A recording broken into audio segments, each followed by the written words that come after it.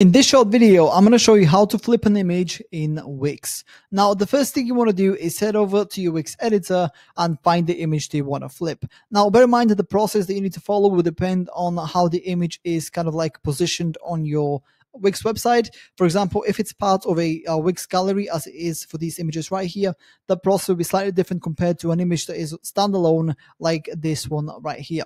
Now, whatever the case might be, the process is pretty much the same. So let me go ahead and show you how to do it for both. Now, if your image is part of a wider strip like this one right here, and it's positioned as a background, all you need to do is click on the column right here, column 2, for example, and then click on change background, which is what this image is.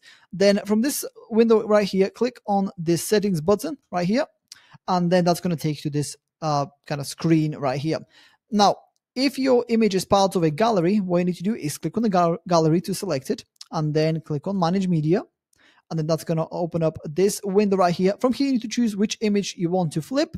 In my case, I want to flip this image of this guy right here. So all you need to do is click on this edit image button right beneath the picture. And then that's going to open up that same window that I showed you before. Now, from here, what you need to do is head over to crop and extend, which is right at the top. And then if I just move my camera a little bit out of the way, you will see at the bottom here these buttons. So you have two different options. You can either flip horizontally or vertically. In my case, I want to flip horizontally to make the guy look the other way. So I'm going to click on this button just like that.